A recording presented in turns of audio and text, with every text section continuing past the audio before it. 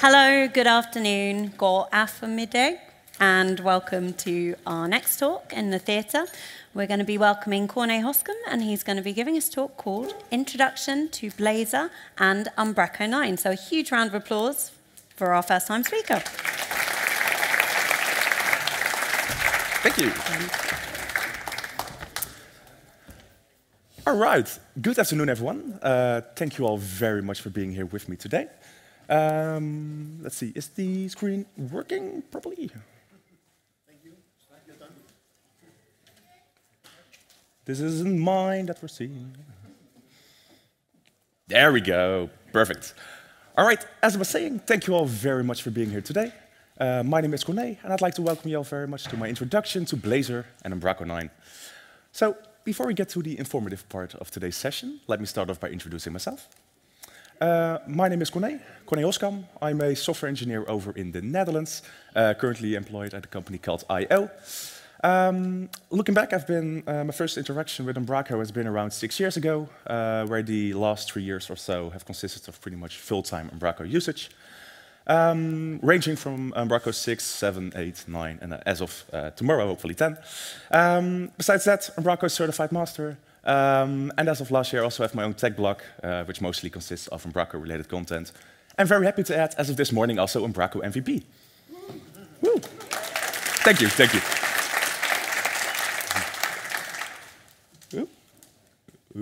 Well, that didn't go right. But enough about me. Let's talk about Blazor and Umbraco 9. So, during this talk, we're going to be discussing 3 different subject matters that will hopefully answer some of your questions about Blazor, if you already have some of them. So first off, we'll be taking a look at Blazor itself by answering the question, what is this Blazor people keep talking about? Next up, we'll take a look at the meat and potatoes of today's talk by explaining what's possible and or needed to integrate Blazor into an existing or new Blazor application, Umbraco application, sorry. And finally, we'll be taking a look at the pros and cons of using Blazor with Umbraco 9 so that we can determine whether or not you should be using Blazor in your applications. So, what exactly is Blazor? Blazor is an open source framework developed by Microsoft, which is used to create interactive client-side web UIs with .NET. So, in other words, Blazor is a .NET framework that allows us to render a UI using HTML and CSS for a wide range of browsers. Where in a more commonly known scenario, one would use JavaScript for any and all browser interaction, with Blazor we can use C# instead of JavaScript. Not just that, but because it's all based on C# and in particular based on .NET, it allows us to share the same server-side and client-side logic written in the same languages and frameworks. So now that we have a very basic understanding of what Blazor is, how can we run this Blazor C# or .NET code in our browser? And the answer to that would be WebAssembly. So what exactly is WebAssembly? WebAssembly is a low-level assembly-like language that allows us, a pretty much well-defined web standard by these days, like I said, supported by pretty much all major browsers, and operating systems, including but not limited to Firefox, Chrome, Edge, and Safari. It allows us to run compiled code to pretty much near native speeds compared to non-browser applications, and also runs very nicely alongside and even complements JavaScript, where WebAssembly is known for its performance and power, and JavaScript for its flexibility. So the things we just mentioned about Blazor and WebAssembly, so far they specifically cover about half of what Blazor is, and it's specifically the Blazor WebAssembly version. But there are 2 versions of Blazor that are worth mentioning, 2 different hosting models to be precise, and that would be Blazor WebAssembly and Blazor server-side. So let's take a look at the 2 different versions of Blazor and the differences between them, starting with Blazor server-side. So server-side Blazor is the version of Blazor that, as the name would suggest, both stays and runs completely on the server. In this case, the server is responsible for pretty much all interaction and logic that happens on our application. And whenever an update or interaction that takes place, the server calculates the difference in our DOM, aka the difference in our HTML, and sends that over to our client using a Signal or WebSocket connection. Once that's done, our browser updates our UI, which also means that because of that, no .NET code ever leaves our server, which also means that this particular version of Blazor does not, in fact, require WebAssembly to run any code, only a very minimalistic use of JavaScript. So when we load our server-side application in our browser, we can see that there are a relatively small amount of files that are being transferred. In total, let's say a couple hundreds of kilobytes. The most important ones to note, in this case, would be the blazor.server.js file, which allows our app to establish a signal-R connection to our server to handle all our UI updates and event forwarding.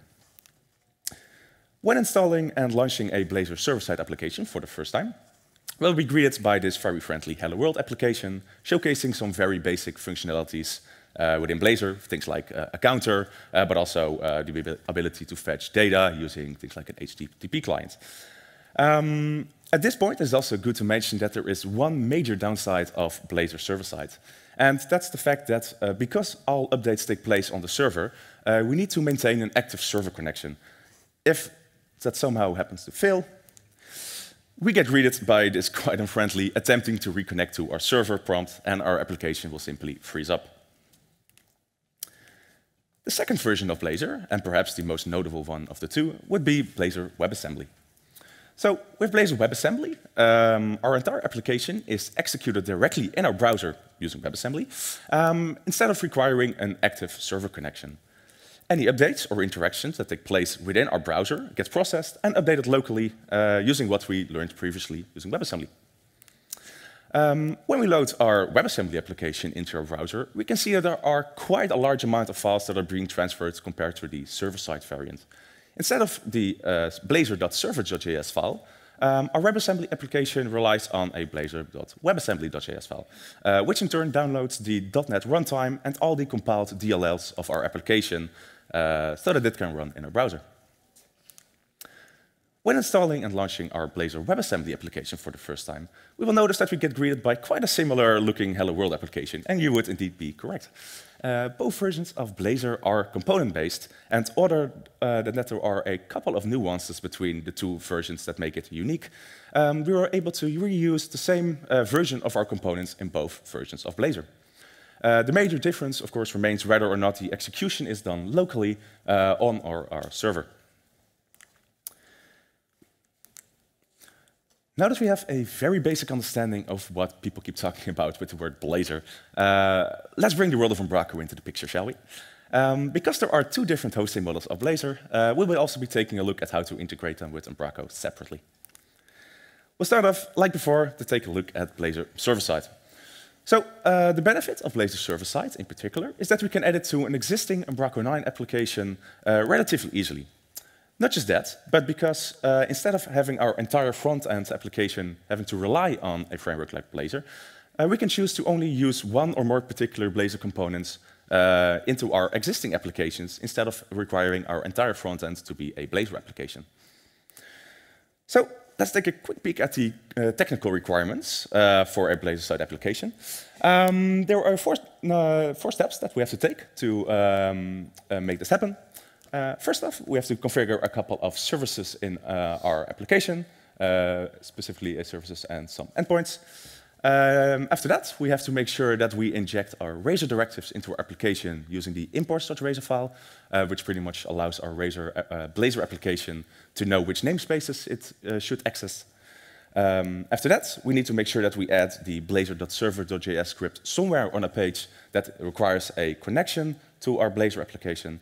And finally, we're able to render our Blazor component either using an await render component async, or as of recently also a helper for that, allowing us to specify the type of our components that we wish to render. So we'll take a look at a quick example of a component that ships with the fresh install of Blazor, in this case being the counter. For those who haven't used Blazor before, what we can see right here would be a very simple example of a paragraph showcasing a current count variable. Underneath that, we got a button with an onClick handler calling the increment count method. And as you would suggest from the naming, whenever we press that button, the number would increment, and we automatically update the number shown on the paragraph. Now, let's say we want to render this specific component on one of our CS HTML templates, for example, let's say our homepage. What you can see is quite a simple example of our HTML markup with a head and a body tag.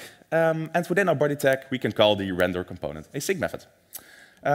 Within that, we specify the component that we wish to render and the fact that we want to render the component server-side.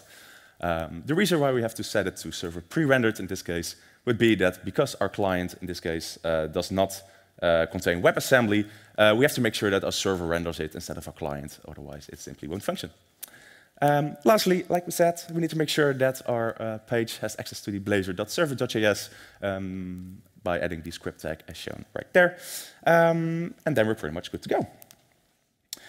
Another cool example and a benefit of using Blazor server-side is the fact that we don't only rely on interactions and events that happen in our browser itself, but because the client and server are connected to each other, we can also trigger an update to all our connected clients from within our server if we wish to do so. So in this example, I was curious if I could find a way to hook into the published event or publish notification with Umbraco 9 to see whenever we publish something if I can actually update the connected clients and display something whenever that happens. And that was very much possible. So what I've done, a little bit of technical details, would be to create a singleton service, in this case, in which I register my client. There we go. And into that, on the property has changed value, I register that I need to update my client whenever that happens. And on the server side, I actually call that event whenever we update, whenever the update notification gets called. So this results in a client that automatically updates itself whenever we publish an item in the back office. And in this case, it's only a very simple displaying a list of what doc type am I publishing and what is the date of publishing. But as you can imagine, if you were to build your entire site component-based, there are a lot of use cases for this. Let's say automatically updating all our clients' specific components if we wish to do so, you name it.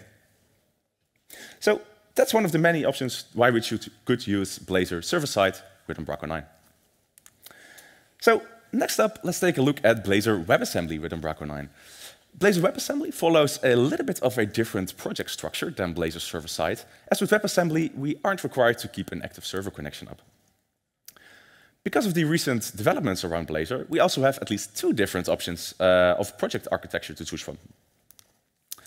The first option would be to use a more standalone or either a headless version of a Blazor WebAssembly application, where you would have, let's say, a dedicated application running with to serve your Blazor WebAssembly application to your client, and use API endpoints to fetch all the data to display on your page.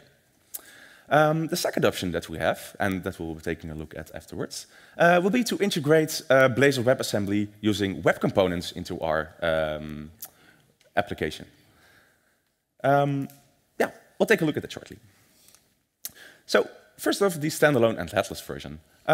For such a setup, I created a very basic example project where we're able to both use the WebAssembly client and an Umbraco server in the same solution, if we wish to do so, as long as we don't directly reference the two projects in between them. The benefit of using such a project setup is that we're able to share client-side logic and models between the two applications, if we wish to do so, like I said, though, as long as we don't directly reference any Umbraco related DLLs between the two different projects. A quick sketch on how such a structure could be as follows. With an example of our client project being indirectly coupled using API calls, again, very basic example, making API calls to our Umbraco 9 back office to fetch all our data, and again, like I said, being able to share our models and logic in between the two applications, so that we don't have to do our work twice. Yeah, and that's also a very major use case. So I've been experimenting myself with such a setup, which led me to create a bit of an example starter kit project to see what's possible with such a structure, and try out a couple of interesting concepts, which would be, let's say, sharing custom view models and model builders models between the two versions. Difficult words. Dynamically serializing and deserializing the models from Umbraco, trying out things like dependency injection, working with the block list editor dynamically on a Blazor application, but also server-side rendering of components. So the result of that, as it stands right now, is a very basic Blazor WebAssembly application, which is pre-rendered by our server that uses Blazor components for each of our different block list editor blocks that we have available in the back office. This can be compared to, let's say, a React or an Angular application where the CMS is only really used for storing data and the actual page composition, but the client itself is responsible for the actual markup. This also means that because of the power of Blazor, and in this case in particular .NET and C#, we can do pretty much all browser interactions that we wish without having to do any JavaScript work. Let's say, very basic example, I'm clicking on a frequently asked questions component, and I add or remove a specific class to hide a property. Basic interactions, but no JavaScript needed whatsoever. The second option, and the one that I'm most excited about at this point in time, which has been made available recently, is integrating Blazor WebAssembly components by using them as web components or HTML elements. With the use of the custom element NuGet package, which is provided by Microsoft, currently in its early alphas, we're able to turn our Blazor components into a reusable custom HTML element.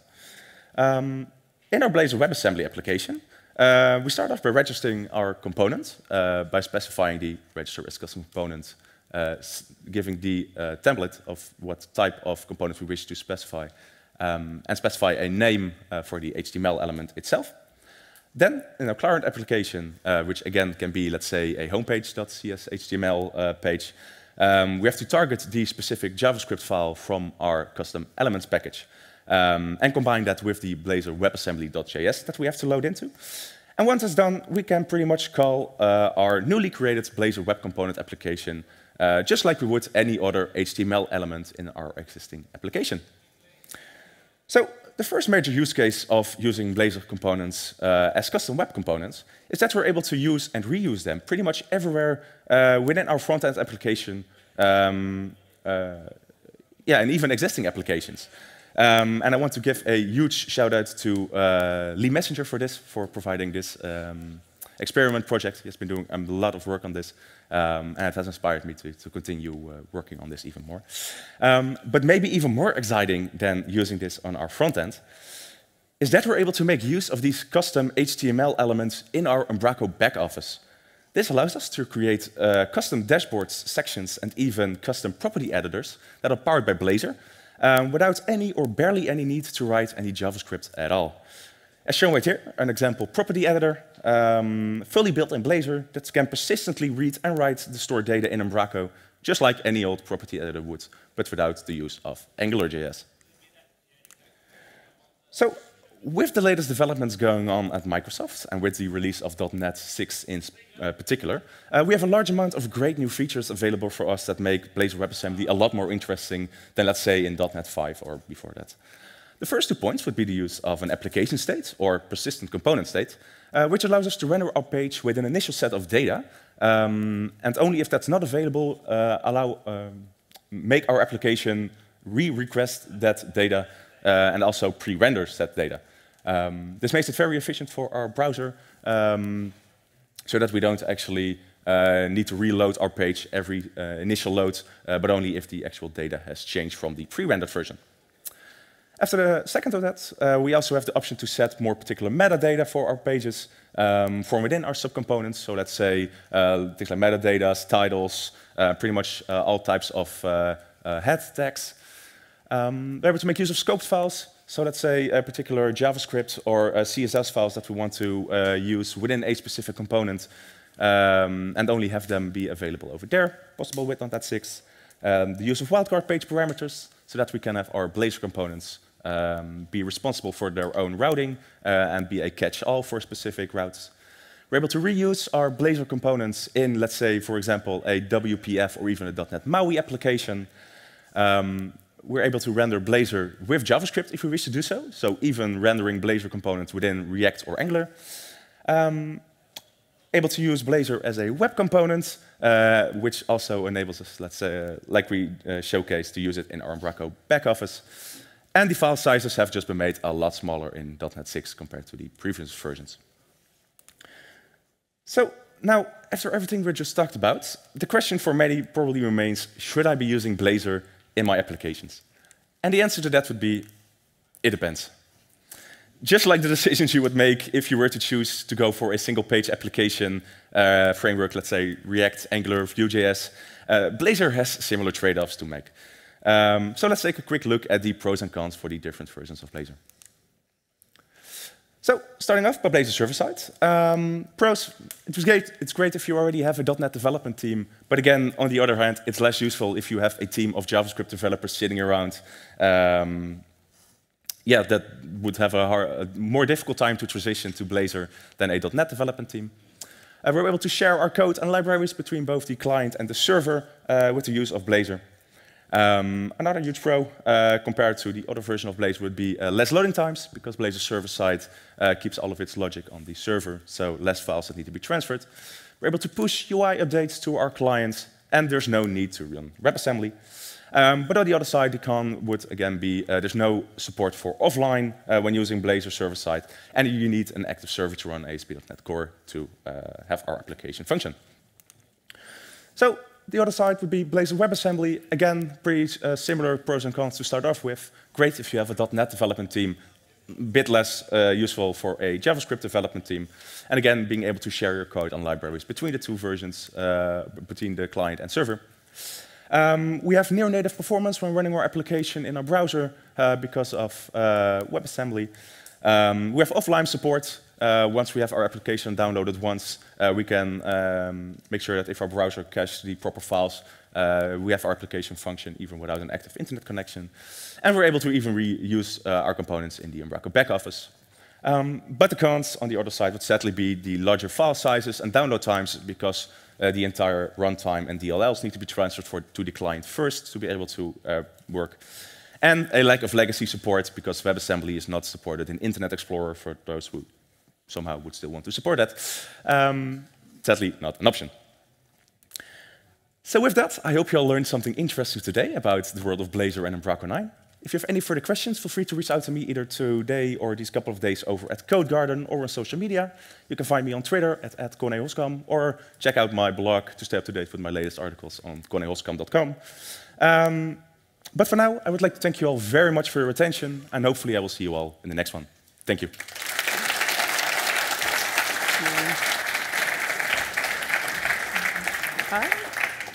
Thank you so much, Corné. If we could all stick around, in a few minutes at 20 past, we have a fantastic talk called Containers and Umbraco, using Docker to host a load-balanced Umbraco website by the wonderful Carl Salguna. But another massive round of applause for Corné, first Codegarden, and here he is on stage. See you at 20 past.